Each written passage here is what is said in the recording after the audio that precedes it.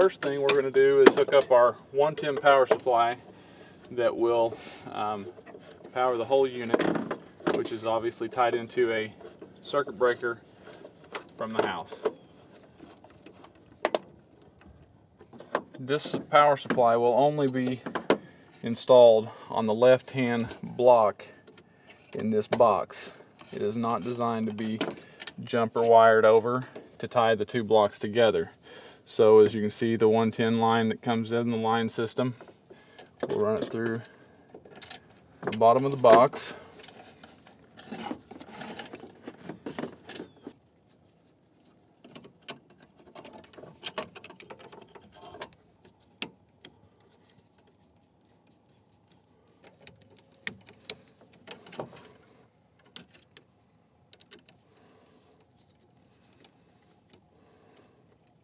As you can see, we've got our power supply on our power block on the left hand side completely wired in now with our white, just like it is. You can use the right hand block from how it's wired from the factory as a reference guide if necessary.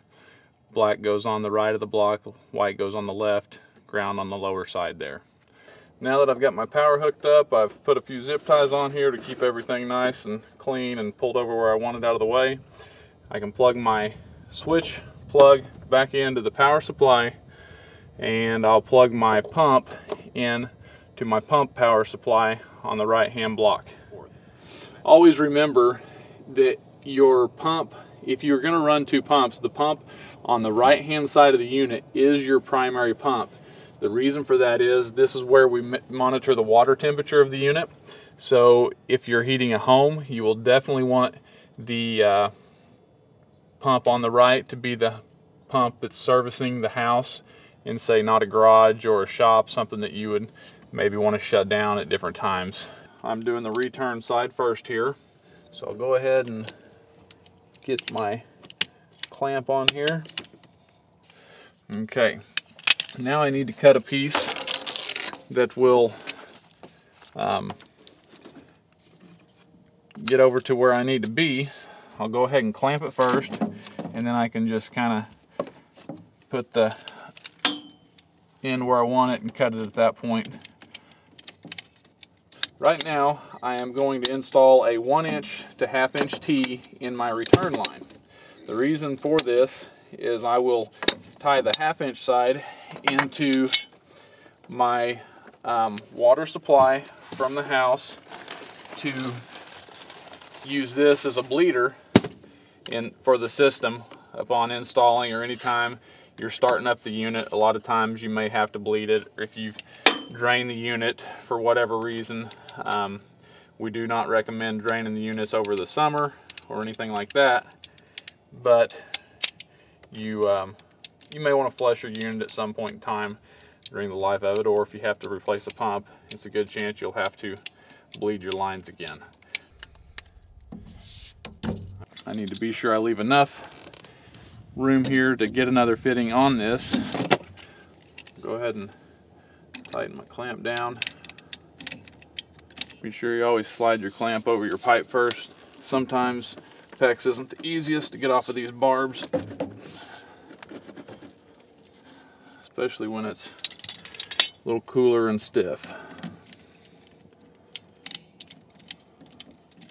When you order the pump with the unit, it does come with the PEX barb fitting already on it, so you'll need a couple more elbows like I've used on my return system here for coming over to your pump on this side, but you will not, again, need that male PEX barb if you order the pump from the factory.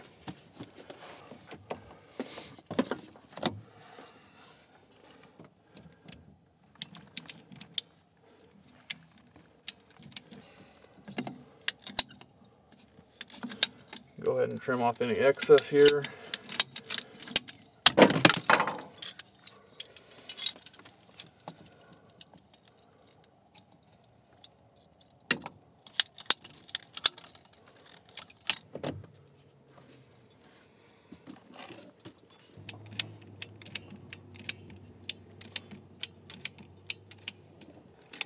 On the fill side of the unit, on the 1/2 inch water line, We always recommend putting a ball valve at the back of the unit, just in case you ever do have an issue or something. You have the ability to turn that off, and you don't have to go to the house, usually in the crawl space or somewhere like that, to cut your water supply off if there was ever a problem. If you'll plumb a 1/2 inch line back over to your return side of your service loop, you can use this 1/2 inch PEX line to purge your service loop of air in the initial install or any other startup that you might need to do that with, and it saves you from having to run a water hose out and tying into this drain valve, which is another option to purge the air from the line.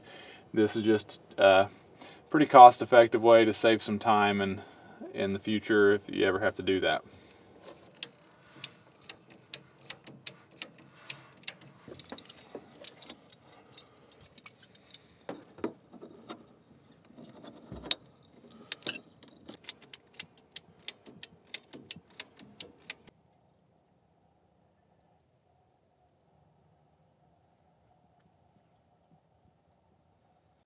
This step of the install, we will install the front door combustion blower.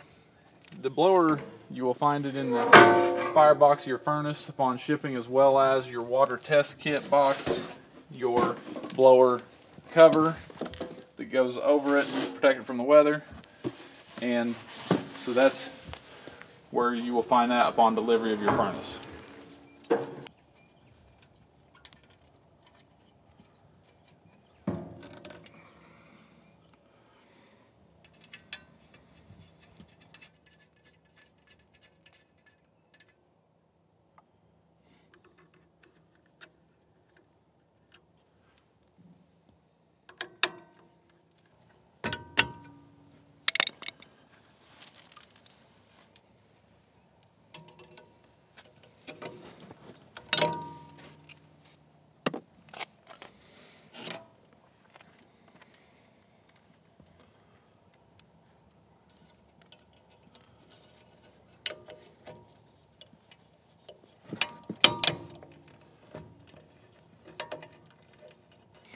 You cannot wire the blower backwards, both black wires. Just pick which one you want to go white and one you want to go black with.